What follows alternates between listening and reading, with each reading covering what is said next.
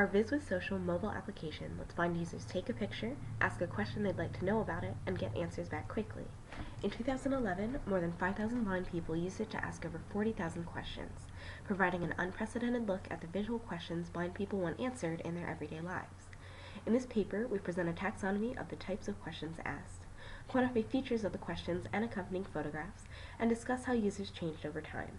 Our results improve the understanding of the visual problems blind people face.